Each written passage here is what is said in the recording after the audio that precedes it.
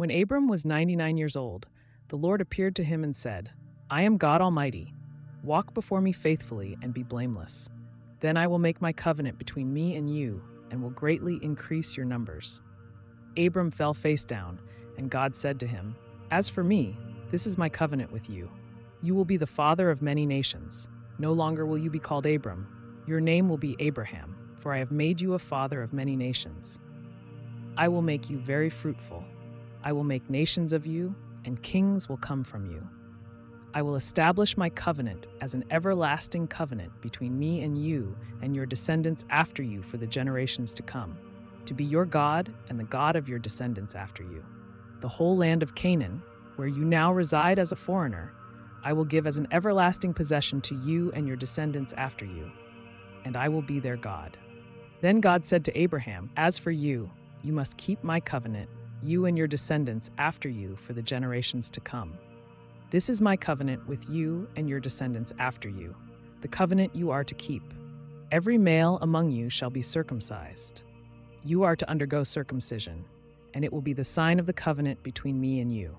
For the generations to come, every male among you who is 8 days old must be circumcised, including those born in your household or bought with money from a foreigner, those who are not your offspring. Whether born in your household or bought with your money, they must be circumcised. My covenant in your flesh is to be an everlasting covenant. Any uncircumcised male who has not been circumcised in the flesh will be cut off from his people. He has broken my covenant." God also said to Abraham, "As for Sarai your wife, you are no longer to call her Sarai. Her name will be Sarah. I will bless her and will surely give you a son by her. I will bless her so that she will be the mother of nations. Kings of peoples will come from her." Abraham fell face down. He laughed and said to himself, "Will a son be born to a man 100 years old? Will Sarah bear a child at the age of 90? And Abraham said to God, "If only Ishmael might live under your blessing."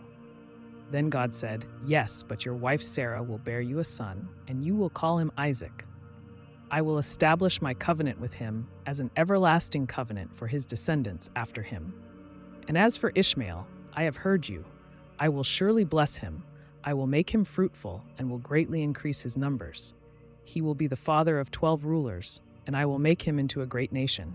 But my covenant I will establish with Isaac, whom Sarah will bear to you by this time next year." When he had finished speaking with Abraham, God went up from him. On that very day, Abraham took his son Ishmael, and all those born in his household or bought with his money, every male in his household, and circumcised them as God told him. Abraham was 99 years old when he was circumcised, and his son Ishmael was 13. Abraham and his son Ishmael were both circumcised on that very day. And every male in Abraham's household, including those born in his household or bought from a foreigner, was circumcised with him.